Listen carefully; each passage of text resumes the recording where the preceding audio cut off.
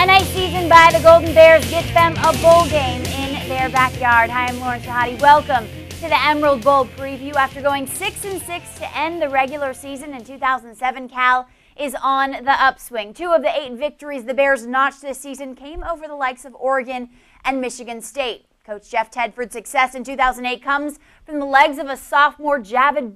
The runner is 4th on Cal's single-season rushing list with almost 1,400 yards and is 5th in the rushing in the country with 126.7 yards per game. In the last game of the year against Washington, Best ran for 311 yards and 4 touchdowns. The Miami Hurricanes will join Cal in San Francisco. It's Miami's first time playing a West Coast team since 2001, but back then, if you remember, the Hurricanes were smashing other teams and were in contention for a title. These days, Randy Shannon is hoping to bring them back, and in his second year, he is making progress with his first bowl game appearance since becoming head coach. The U looked like it was going to compete for an ACC championship spot after running off 5 straight in the middle of the season. Fell flat, though, in the final 2 games with losses to Georgia Tech and NC State. Miami relied heavily on plenty of youth, starting with a pair of quarterbacks that were rotated, Robert Marve and Ja'Cory Harris. Each passed for 1,000 yards, but come December 27th, it will just be the true freshman Harris. Marve will not play, suspended after violating team rules. And this is a big blow, definitely. So let's bring in our college football columnist, Dodd. Dennis, let's start off with the suspension of Robert Marve. Being late for class was what supposedly cost him a chance to play. But that's not the first time he's had issues while at the U, Dennis. Is there any chance he could transfer after this season? Well, right now he says no. He said in published reports that he enjoys Miami, loves being a Hurricane. His friends at Ja'Cory Harris, so he plans to be back, although this is the second time he's been suspended this season. There was an issue stemming from last year, a misdemeanor thing that he missed the opener.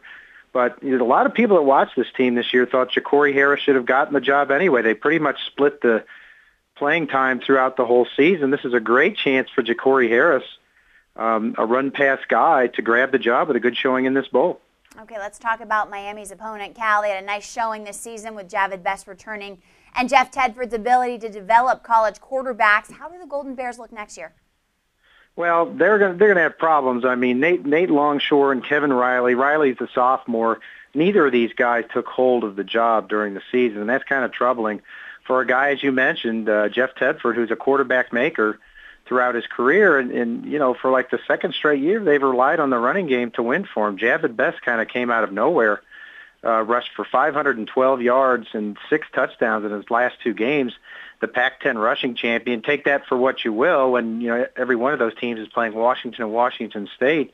But it's going to be up to Miami to stop that run game first, because I don't think these quarterbacks can beat them. Right. Well, let's focus on the now. Like you said, Miami has to travel clear across the country to play in basically a Cal home game. After all, Berkeley is just outside of the city of San Fran. How do you see this one playing out, Dennis? Well, I think it's going to be, Miami, I think, has a great chance to win this game. Cal playing at home is going to be tough for Miami. But I think just because of what we talked about, Ja'Cory Harris is going to be his team totally for the first time this season.